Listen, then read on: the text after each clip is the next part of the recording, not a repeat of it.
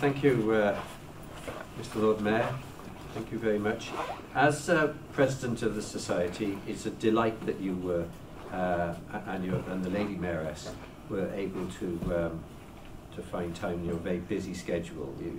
This is probably one of 400 or 500 or 600 events, so we are very privileged that you've been able to donate your time tonight. Now, this exhibition is the result of a determination to properly celebrate the distinguished history of the Society and many people over the generations who have made such valuable contributions to the Society. And it's a bit of a golden rule that you shouldn't break, but I am. I am going to name names.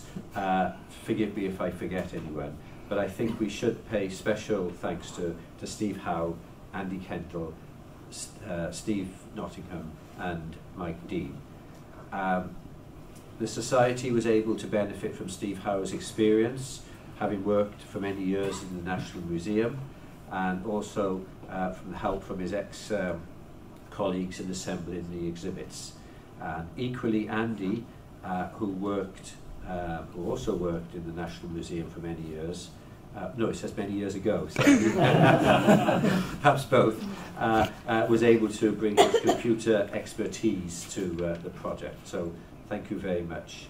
Now you've heard how long the Society has been in existence, and the Lord Mayor has made reference to the astonishing changes in society and in the world in 150 years. But throughout that time, the Society has been observing, recording and publishing, and the Society has made perhaps a very significant contribution to the science. And we continue now with our supportive scholarship by awarding the annual Biosciences Prize. I also looked at the camera out there, and again it's staggering that a tiny camera like this has more power and memory and ability than that huge chunk of wood and metal. So it is also important to note that this is the first of a series of events marking the anniversary. Next week is the AGM on the 11th in the Metropolitan University, which will mark exactly 150 years since the first annual meeting in 1867. And details of some of the behind-the-scenes work that led to today's exhibition might well be revealed.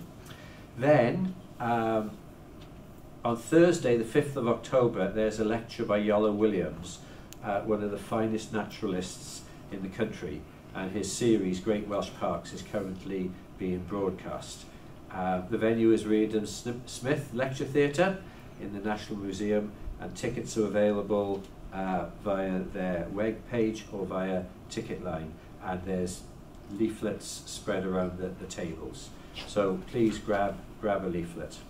Now, I know we've got some honoured guests from the National Museum here, so I hope they don't mind me mentioning that we, as a society, preceded the creation of the National Museum, and we were very pleased to see them expand and grow. That's great.